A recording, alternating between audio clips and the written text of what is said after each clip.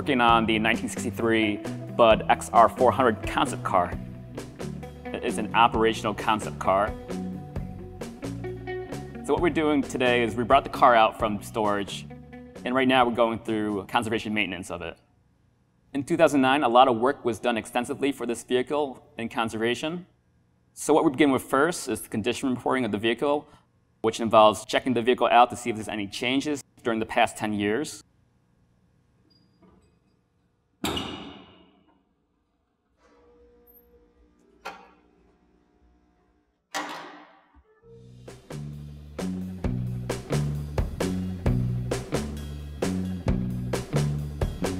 We're reintroducing fluids that we normally would not keep in the museum storage, which could be hazardous or hazardous to the vehicle itself. So some of the hazardous fluids that we would remove would be the battery, the gasoline, engine oil, and the transmission fluid.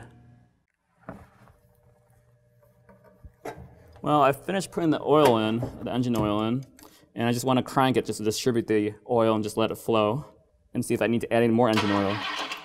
This vehicle was last running in 2010 for Motor Muster, and we'd like to bring it back to running condition for this year's Motor Muster in 2019.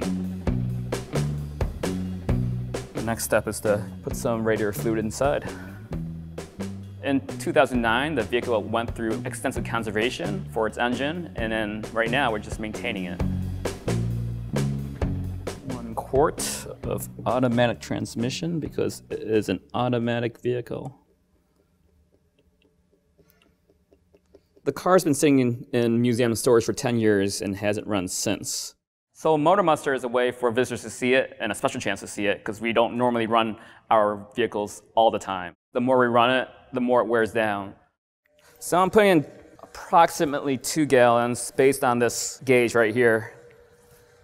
After the event, we'll be reversing the procedures to bring it back to its condition for storage. So it's been a couple of days. I thought I'll take a look at the leak. It's been the records before that's been leaking, and it's there. So I'm not going to fix the leak because that'll be a bit more invasive. It tends to add a lot of character to the car as well. I found new damage on the car, and I like to do some fills, so I'm preparing waxes with pigments. The wax is very reversible compared to automotive paints that will require more invasive work to repair and remove original paints. This is much more localized. But this wax is the combination blend of 2 waxes, a Cosmoloid 80H and Argon P90, then crushed pigments. Sometimes some of the finish of the car has more of a pearlescent look, so I may add other materials like a mica or something that will be similar to the finish of the car. But the wax acts as a binder to the paint pigments, and in turn I can always sculpt it or shape it to what I need. Just has to blend in so that someone from far away could not see it. Depending on the lighting conditions and what the light does to the actual wax, it could look different to the actual finish of the car. So that might be another problem to address. But I think overall it's a small loss, and with the wax introduced, it'll just be less of a disfigurement. I'm getting ready to start the vehicle, so I'm just going to move the position of the car outside.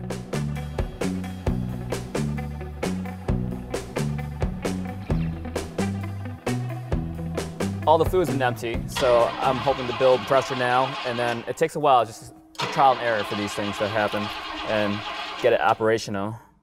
So one of the biggest challenges is to make sure nothing goes wrong for the event, so we're getting a head start of it. So I'm removing the air filter so I can get access to the carburetor and try some starter fluid inside. Gives it a good boost.